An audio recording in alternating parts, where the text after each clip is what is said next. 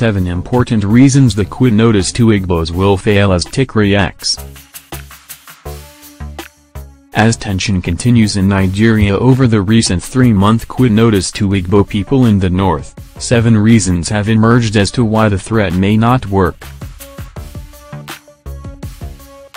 The Igbo conscience, TIC, led by Barrister Monday Ubani, also reacted to the threat from the north and castigated IPOB for making some statements.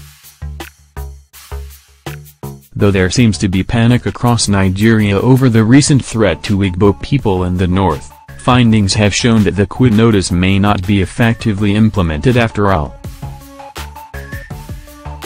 This is also as a pan-Igbo group, the Igbo conscience, TIC, told Nage.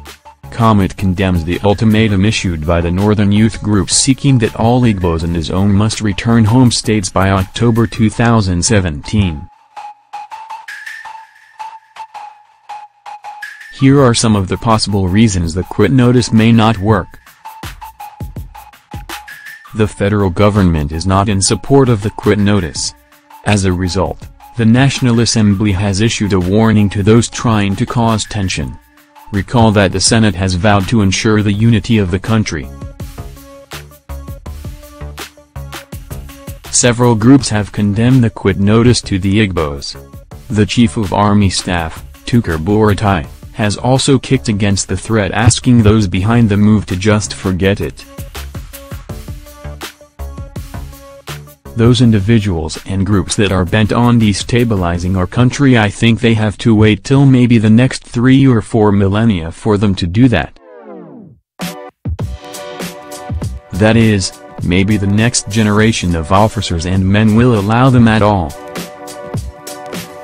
I want to say that we would continue to do our best to maintain security atmosphere that is needed as provided for in the Constitution of the Federal Republic of Nigeria.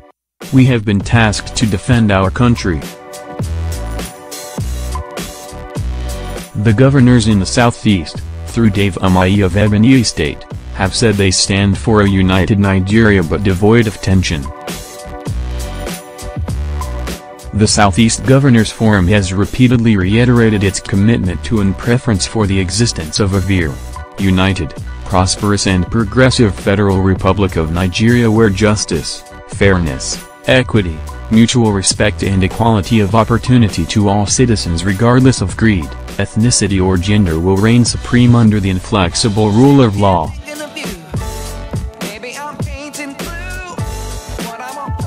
We have had occasion recently to take this position publicly in response to the agitative but peaceful actions of some Igbo youth. We will continue to take a similar stance in response to any action that might threaten the cohesiveness of this nation or designed to cause its rupture. We call on all our Igbo sons and daughters resident in northern Nigeria to go about their lawful daily engagements without fear of intimidation, hindrance or molestation, he said. Monday Ubani's group also criticized the northern youths and IPOB for statements considered provocative.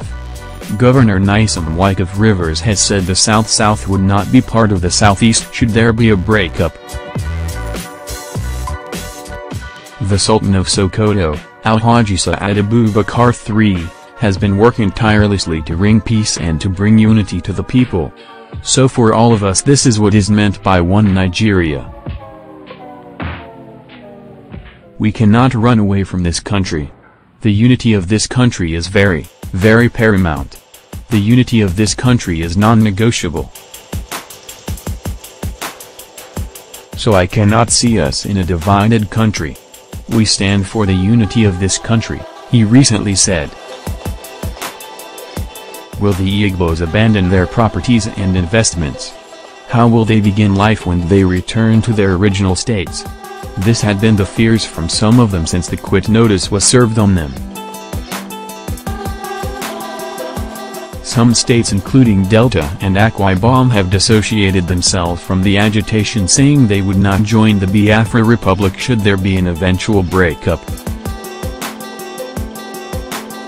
The division among the various agitating groups in the southeast, prominent here is the supremacy battle between the indigenous people of Biafra and the movement for the actualization of the sovereign state of Biafra, MASOB.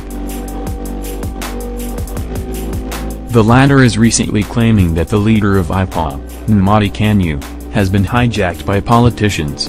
In a related development, the TIC, while condemning the North for the threat, also slammed IPOB for making some provocative utterances. Yaramashetama is said to be part of those whose groups issued the notice. In a statement made available to NAGE, comments signed by Barrister Monday Ubani and Peter Claver-Aparo, the interim chairman and secretary respectively, the group said, "We believe in the peace, unity, and togetherness of every Nigerian, and we believe such statements divide Nigerians and should not be encouraged." TIC commends critical segments of the Northern Society for unequivocally condemning and disowning the declaration of the Arua Students. "We salute the Kaduna State Governor, the Northern Governors Forum and of course, right-thinking Northern groups for disowning the position of the Arua youths, and we see their positions as healthy for the growth of peace and unity in the country. We salute their courage in taking firm positions against the so-called Kaduna Declaration. We charge Southeast governors, groups and stakeholders to learn good lessons from this, as their silence and acquiesce to the activities of IPOB helped create wrong impressions that spur such groups as Arua youths to believe Igbo support the negative activities and statements from IPOB," the TIC said.